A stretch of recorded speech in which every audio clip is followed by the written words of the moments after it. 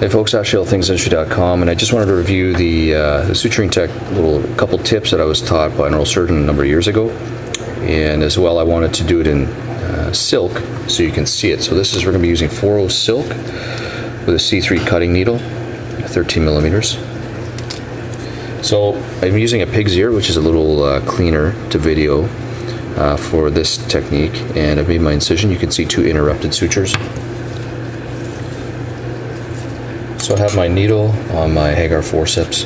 Use my Adson pickups just to grab the tissue. I'm going to go approximately 2 to 3 millimeters away from the incision. And then same on the other end. Come through. It's standard.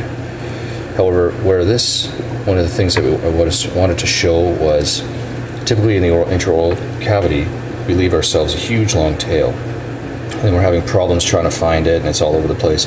One of the things you can do is if it's stuck to, say, the tongue or the cheek, get your dental assistant to pick it up with the suction. Just hold it like that so you can grasp it. So he or she will pick it up with the suction, which will then hold it. A vintage dental assistant showed me that tip when I was in Belgium. So this other one was to leave a bit of tail. I'm going to go 2 throws forward, grab it almost right at the end, click on my needle drivers or Hagar forceps, bring the tail into where the incision is, and then bring that over, tie it,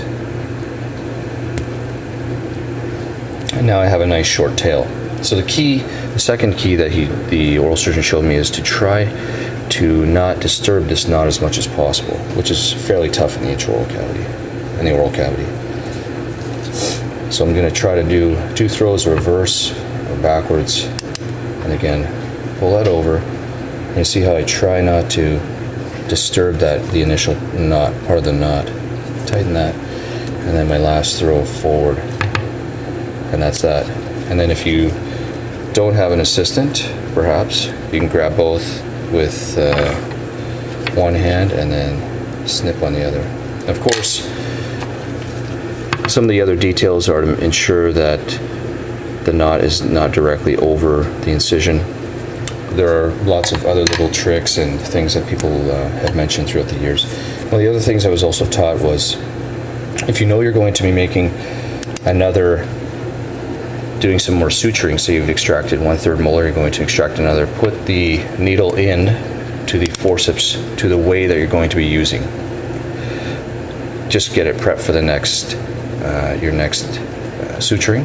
And the other thing is one of my dental assistants here actually takes this and puts the whole forcep right into some saline along with the other instruments, and what that does is, as some hemorrhage accumulates onto the Hagar forceps, it really slows down, and the suture it starts to stick to the metal and the hemorrhage, so that way we keep it nice and clean. So just a couple tips, I hope that helps. Cheers.